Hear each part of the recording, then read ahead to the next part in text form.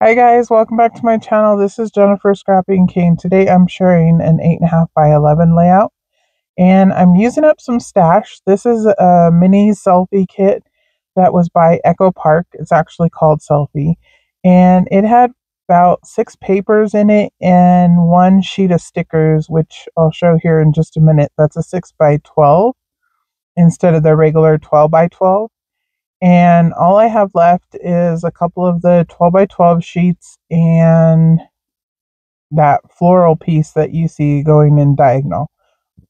And I put the rest of the paper into my stash. The 12 by 12 and the floral one I don't use on this layout. And then the stickers I set to the side. I'm going to try to use up a few more of them.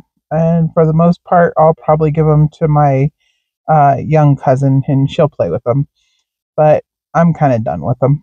I created 2 other layouts with this kit also, so this is my 3rd layout.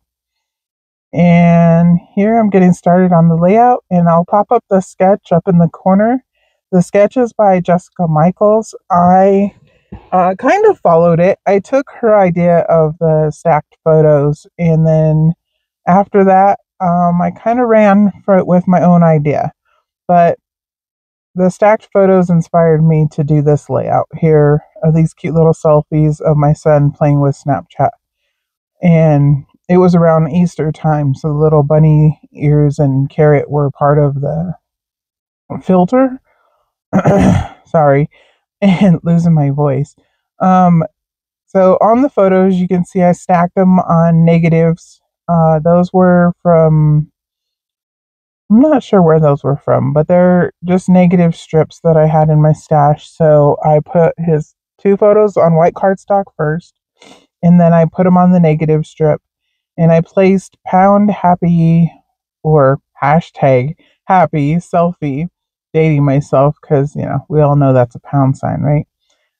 Anyways, here I'm just adding play foam to the back of the cut file, and this cut file is Easter Fun. I believe I found this in just a silhouette store, and I used scraps to back it with colorful papers that match the background paper. And I absolutely love this background paper. I knew this one I wanted to use when I saw it. And it was perfect to use, with the selfies. And then I added a little bit of Easter theme to it by adding the cut file and these chipboard pieces, which are also Echopark, but they're from an older Easter collection.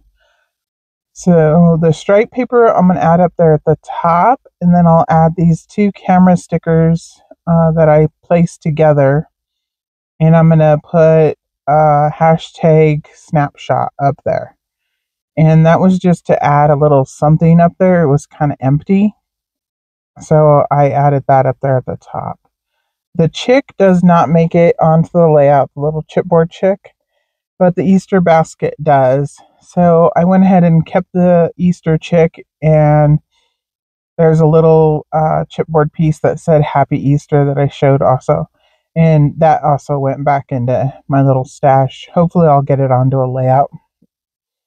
And here I'm just adding my title down at the bottom. Like I said, that's a cut file, and then I'll add the selfie sticker down at the bottom with the title. So the title will actually be Easter Selfie Fun. And then I'll add the little Easter basket over there in the corner by Fun. And I believe that's it. This was a pretty quick layout. It was pretty simple when I found the sketch, and then was kind of inspired just to go from there and run with it. So, and I got these cute little photos scrapbooked, and I got the rest of this kit out of my stash and into the album. And it's really pretty colors, and it worked perfect for Easter. So I should have a few more layouts this week. One for what will I have? Oh, I'll have acrylic stash bash coming up on the 28th. And then tomorrow, which is the 27th, I should have another Easter layout actually. And then I will have one more Easter layout for using up the Color Rush Studio kit, and that'll be it, I believe. And then I'll have on the 30th, I'll have one more layout for using 30 days of sketches. But other than that, I should have quite a few layouts for you guys to be inspired by, hopefully. And as you can see here, I'm kind of piecing this sticker back together. And in the end, it's not long enough to reach from top to bottom of the layout.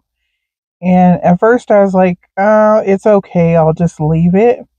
And in the sketch, Jessica has like pattern paper or something on the sides of her layout. So that's what inspired me to use these stickers and use the border strips. And eventually I end up going ahead and just cutting this one and stretching it to go across make it into an 11-inch border.